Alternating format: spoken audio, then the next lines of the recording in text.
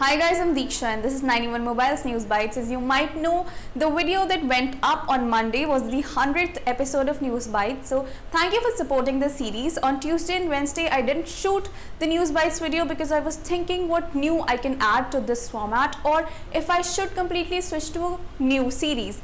Then I thought, why not ask you guys? So please leave your feedback in the comment section below and tell me what I can add to the NewsBytes that we do every day. Or if I should start a new series, do let me know what would you want to watch. Let's start with today's video.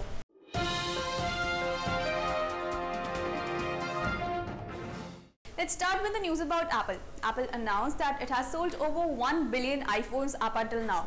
The first iPhone was launched in 2007 and since then Apple has launched 13 iPhones, and to add to that number, a leak came up today that the iPhone 7 will be up for pre-order starting September 9th. The actual unveiling is expected to happen on 6th or 7th of September, while the phone is expected to be available in retail stores starting 16th of September.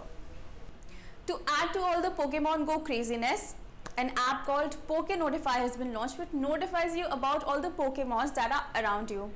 This saves the battery life on your phone because you can set a list of Pokemons you want to get notified about, and when the app does that, you can then open your app and catch the Pokemon without having to hunt for them all day long. This app is not available on the Google Play Store as of now, so make sure you visit the link in the description box below to get the APK. Also, recently one of you guys asked me if I am going just as crazy about Pokemon Go as everybody else.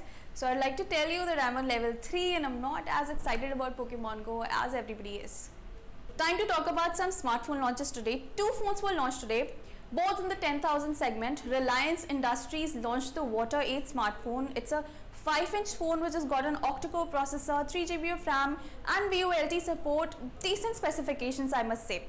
Now, since Reliance Jio 4G services are in their trial phase right now, all the LYF smartphones including the Water 8 come bundled with a free 4G SIM and unlimited voice and data usage for 3 months. The LYF Water 8 has been priced at Rs 10,999 and it's available across the country through Reliance Digital stores. Another phone that was launched today was the TCL 562, which has been launched for $9 less than the Water 8.